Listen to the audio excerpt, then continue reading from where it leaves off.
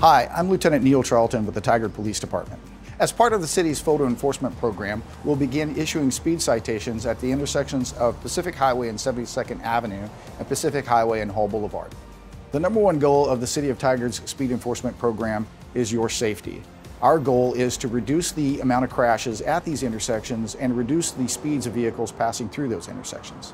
Historically, traffic enforcement on Pacific Highway has been difficult due to congestion. Stopping a vehicle near one of these intersections can pose a risk to the police officer and to the driver. We want to make sure that these intersections are safe for all users, pedestrians, bicyclists, as well as the drivers. The speed limits for these intersections range from 30 to 35 miles per hour, and a fine could cost anywhere from $165 to $440. Remember, speed is a choice, so let's put safety first and watch our speed out there.